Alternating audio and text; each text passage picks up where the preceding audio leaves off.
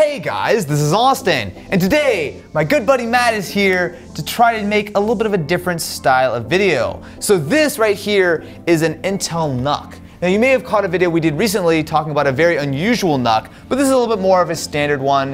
And at $400, you're getting a Core i5, you're getting a Thunderbolt port, there's a lot to like. Anyway, so the plan is very simple. This NUC is actually pretty Hackintoshable. This is a quad-core Core i5. Now with these NUCs, they don't come completely ready to go out of the box. So we have everything we need except for the RAM as well as the SSD. Matt's already installed that, but we have 16 gigs of DDR4 RAM, as well as we have a 500 gigabyte SSD. So as far as putting that stuff together, it's really simple. Where it's going to be a little bit more difficult, most likely, is we actually have to Hackintosh it. So with this particular model, the Wi-Fi card and Bluetooth card are not compatible with macOS. That's pretty common for Hackintoshes. Most of the time that doesn't work. Yeah. Unfortunately with this one, it's actually soldered to the motherboard. That's the thing with Hackintoshes. Most of the time you can get like 80% there, but usually you're going to need like dongles, you're going to need like a USB DAC, or usually, especially when it comes to Wi-Fi, just plug in like a USB Wi-Fi card that is supported by macOS. Yeah. But just to give a little bit of a context here, right?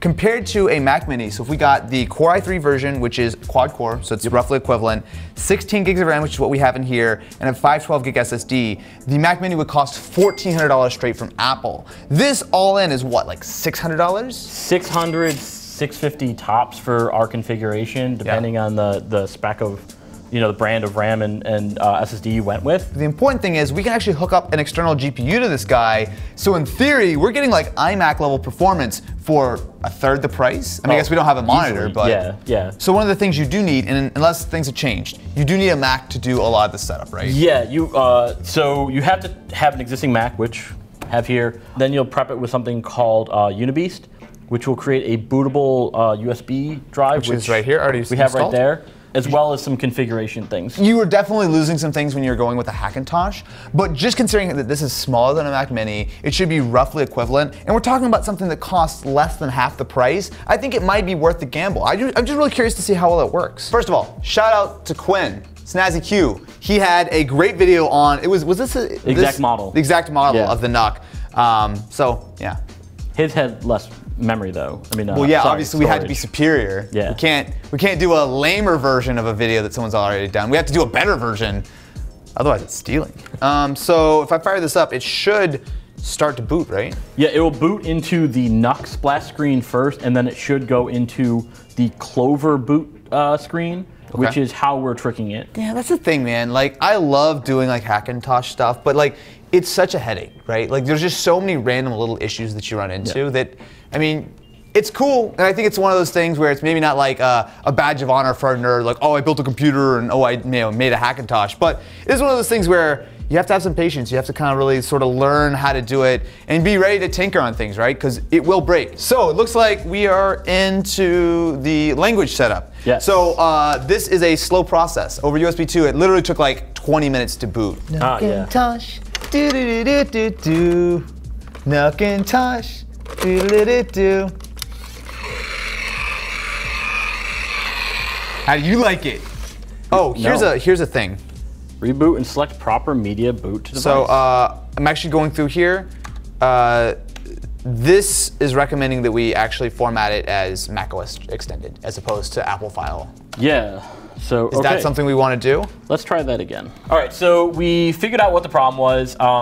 It was less the formatting that was the problem, but more that we didn't have the APFS driver for the SSD. So when we tried to boot, it just didn't see it. Because we're doing Mojave, it needed this additional driver. Which was literally, we just had to drop it onto the flash drive. It saw everything, it booted up, and now we are actually properly installing everything onto the SSD. Correct. So in theory, in 9 minutes, we will have a working copy of Mojave. We'll have a copy of Mojave with almost no working drivers. Okay, it is day 2, and I think Matt has made progress while I was not here. What's up?